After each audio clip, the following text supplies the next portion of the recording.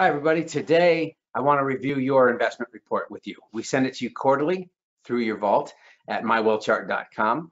And so let's take a look at it and hit the highlights. All right. So this is a hypothetical example, but your report looks the same. And if I start on the left-hand side, what you'll see is a pie chart. And that area really is just designed to talk to you about the amount that's in preservation and the amount that's investments. You know, preservation is the name we use for anything that's cash, CDs, treasuries, or that equivalent there.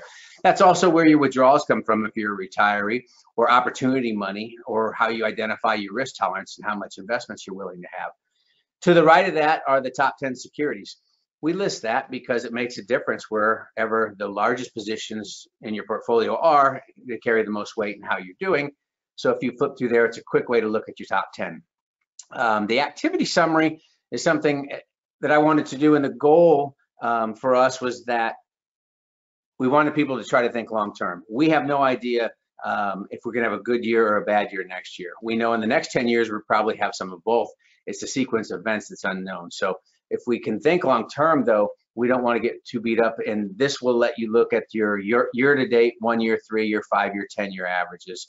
It starts with the beginning account value. You can see any money that you withdrawn or taken out, any increase or decrease, and then it's broken down into percentages. The other part of this that people might be interested in is looking at that allocation we talked at the beginning. Was how does that affect you? Well, in this case, say preservation was 0.1 at these interest rates, and the investments were 22 based on their allocation. That's how you arrive at a 16.2% return, and that's broken down so you can see the randomness of the 5 preceding years. A fan favorite for most people seems to be the top and bottom performers. The idea here, and again, this report, in this case, this is a second quarter report, so it only reflects the 6 months of 2021.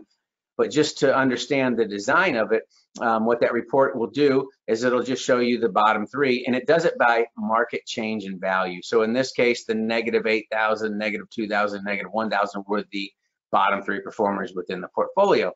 And so the opposite is true for the top 3 performing. It would be the highest ones. In this case, it was Dick's, Capital One, and ExxonMobil. A lot of people seem to like that. It's very short-term oriented, so I want to finish with something that's a little more important, I think, which is long-term orientation and thinking as an investor rather than a speculator or a gambler or a trader.